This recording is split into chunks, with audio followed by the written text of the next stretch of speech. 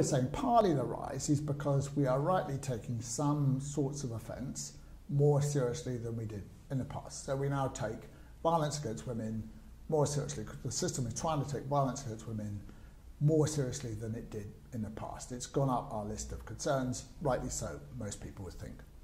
Right?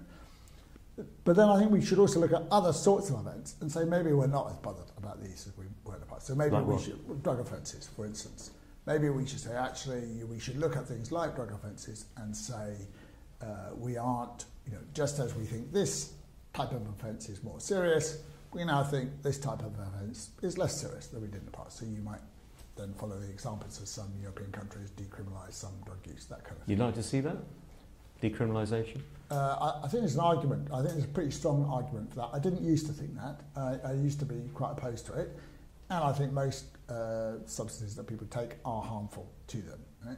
But whether I'm less persuaded now that that's something that's sensible to deal with that through the criminal justice system, I think we should regard it as a health issue and deal with it in that way. I think if you regulated supply, you could probably reduce the harms that it does.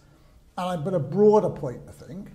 Can I just clarify, of all drugs, or you just mean cannabis?